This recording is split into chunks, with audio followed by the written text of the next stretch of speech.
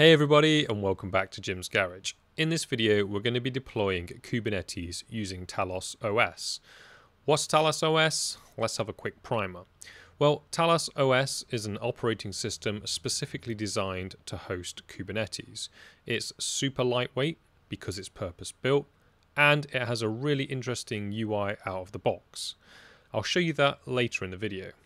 Why am I considering using this? Well, for those reasons. Custom built OS, super lightweight, and a really simple setup process, which in this video I'm going to show you how to do that using my Ansible script. Now, it's not perfect and I'm new to Talos, but this will get you up and running with a minimal HA cluster. As you can see from their website, prominent features of this include security, immutability, and minimalism. It's based all around API access, so that's all authenticated, as I'll show you later in the video, so there's no remote connections through things like SSH, obviously, which can be brute forced. There's predictability in terms of it eliminates configuration drift and unknown factors, and you receive atomic updates, so specific components that are updated in isolation.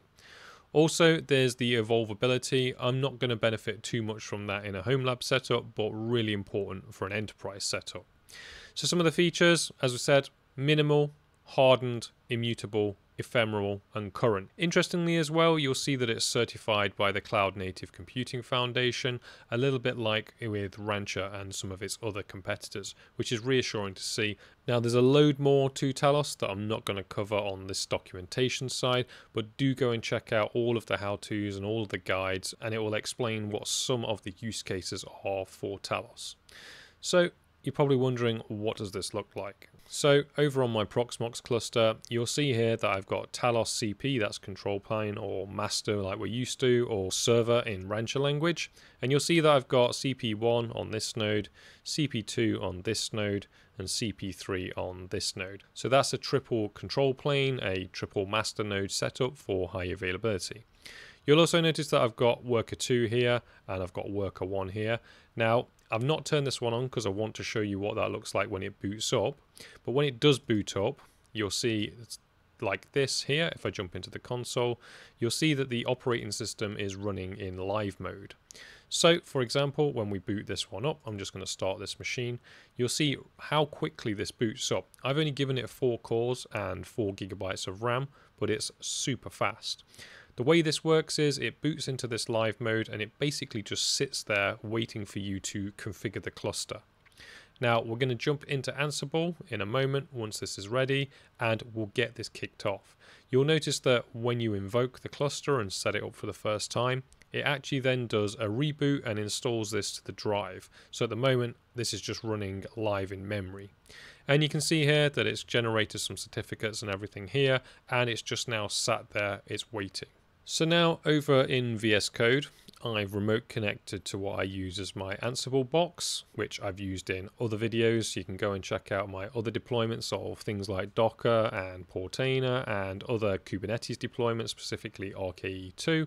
And this is going to follow a similar, albeit different and much simpler process. And that simplicity again is thanks to how easy this is to set up within Talos. Now, if we go over to their website, and if you don't want to use Ansible like I'm going to do in this video, you can obviously check out their quick start guide where you can actually get Talos up and running within Docker really quickly, and that will give you all you need to do to sort of play with it and learn it and decide whether it's for you. And there's also instructions of how to get this up and running just through the command line, and that's basically what I've used to create this Ansible Playbook. You'll see that they even have a specific guide for doing this on Proxmox and some handy videos as well. And it's really simple in terms of you just need to install Talos CTL. That's the command line tool, a bit like Kubectl, which we'll also use later.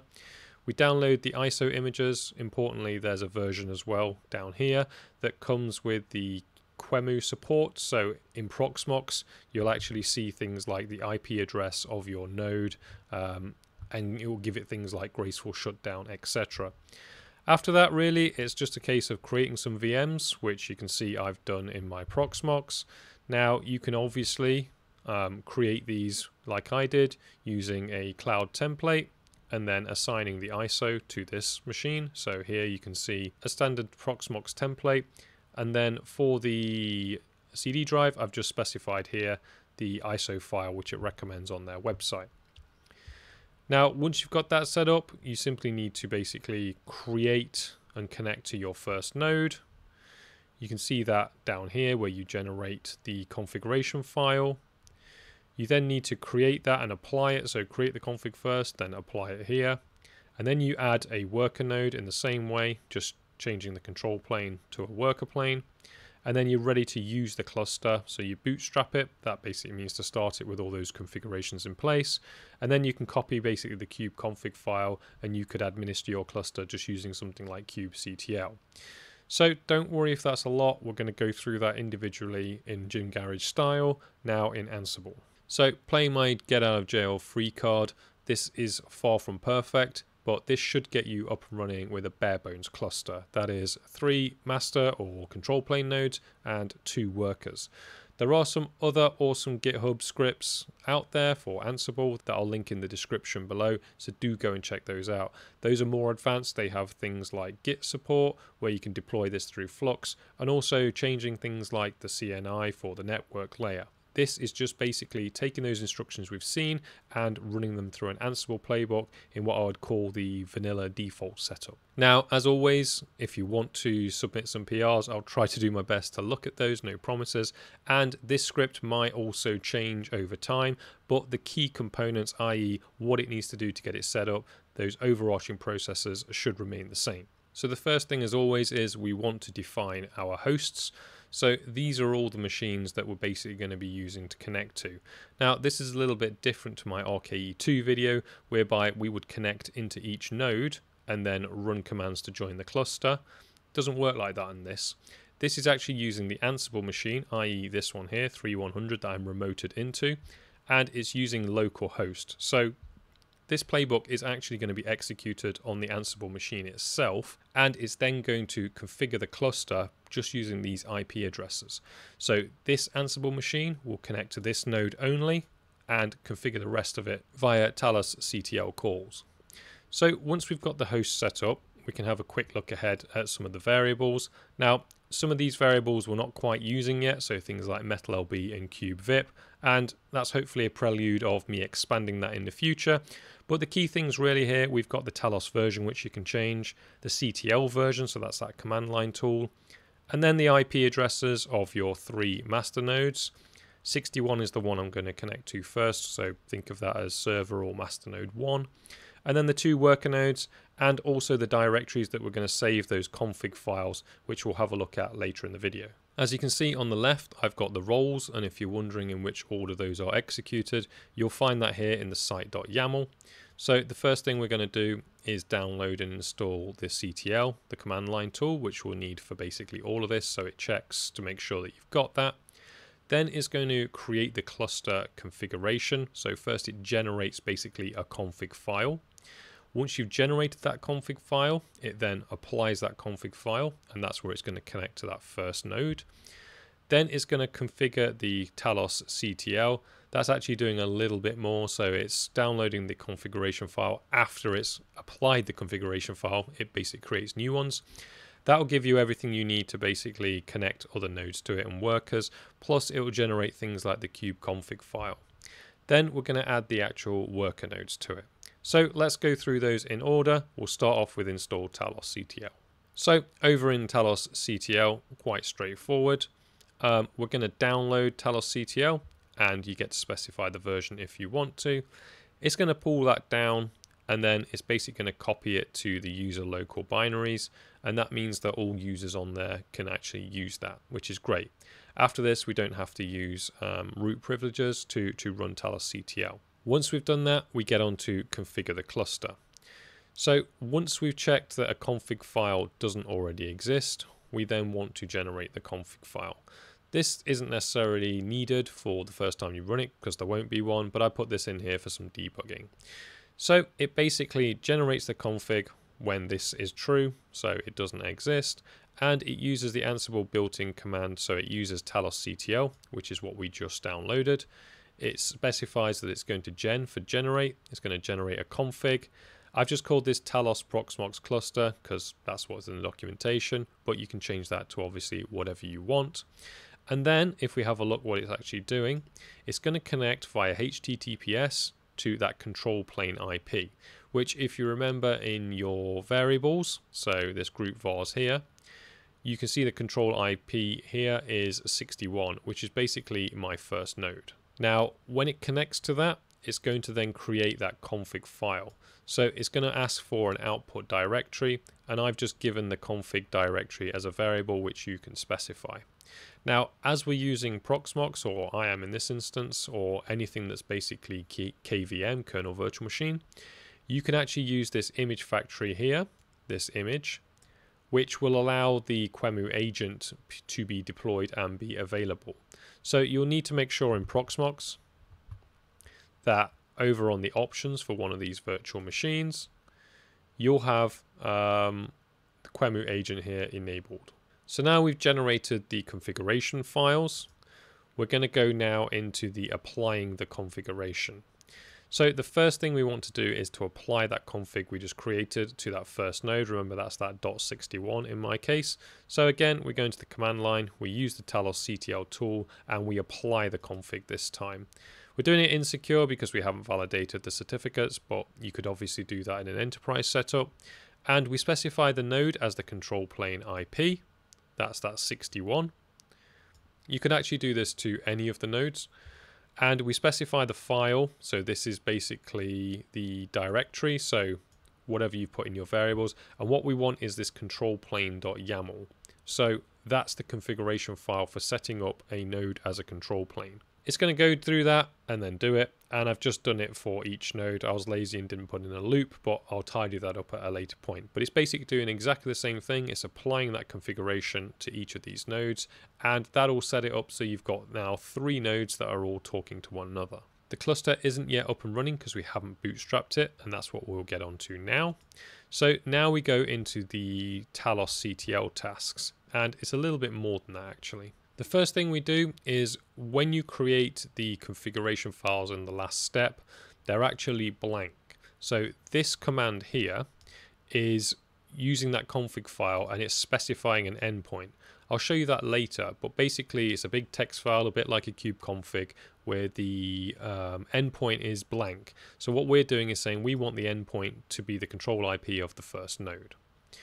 Then we want to do the configuration of the node, and that will also then specify the IP address as one of the nodes in there, and that should also get updated when we add all 3 into that file so that basically we have all of those nodes listed in there.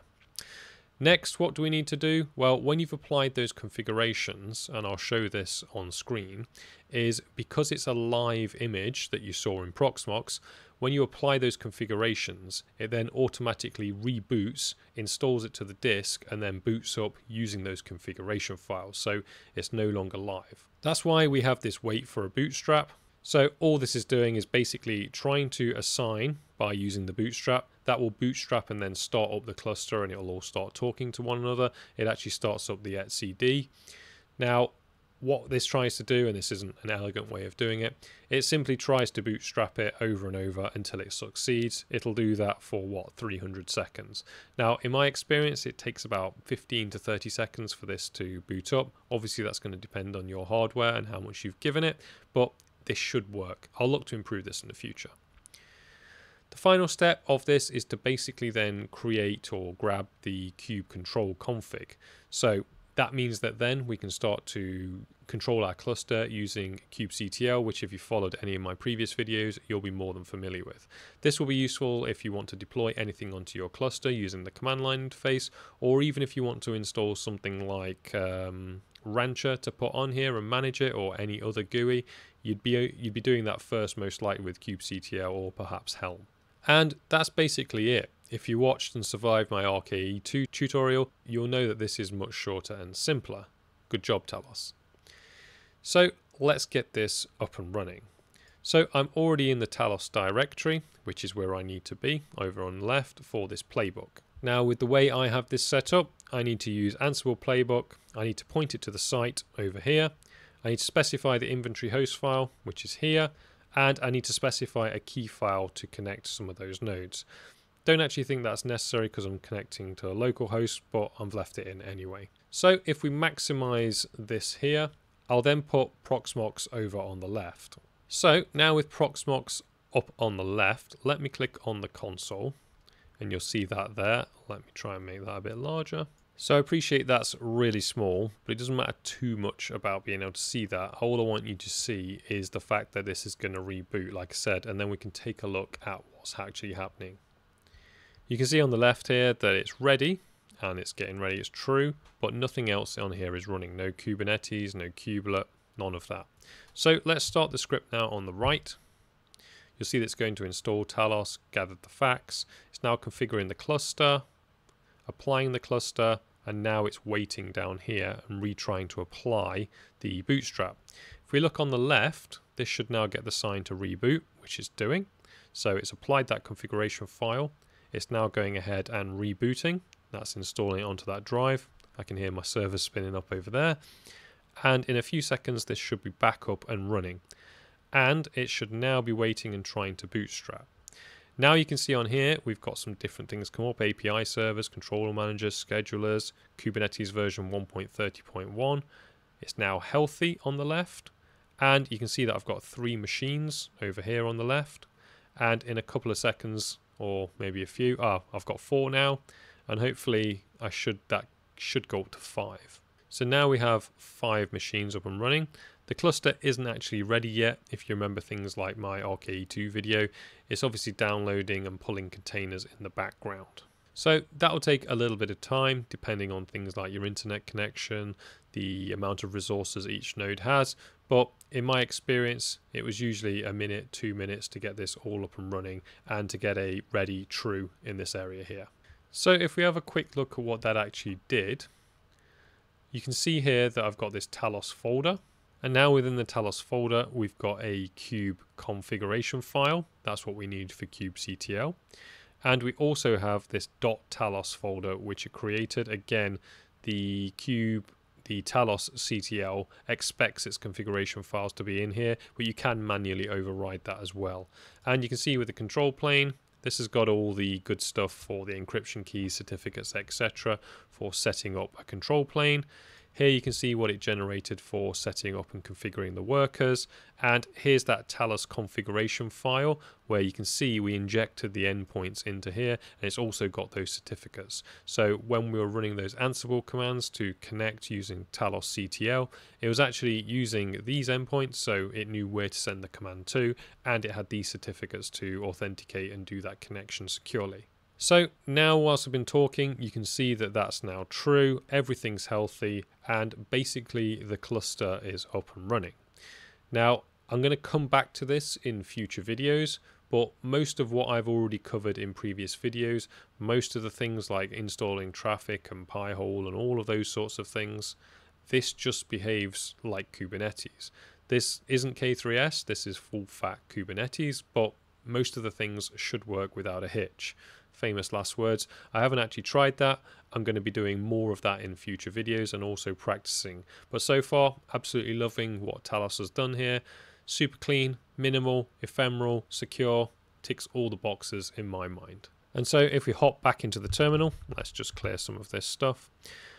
We can now use the Talos CTL and the kube admin. So I've already installed kubectl. The instructions for that are pretty straightforward, just like you download and install any binary. And now that I have done that, I can run things like kubectl get nodes and specify that config. And there you go. You can see that I've got all of those nodes there. So we can do things like that, or get all of the namespaces. And then we could run something against that. So all of the pods in the kube system, you'll see that they're all up and running. So now you have all the basics to set up a super bare bones cluster and basically do whatever you want with it. Obviously you can refer to some of my existing videos and see if those work. They should do. This is just Kubernetes under the hood, but I will be going further down the rabbit hole with Talos in the future. Anyway, if you've liked this video, let me know how you're going to use this, if it's something you're considering. And as always, hit the like, hit the subscribe, and I'll see you on the next one. Take care, everybody.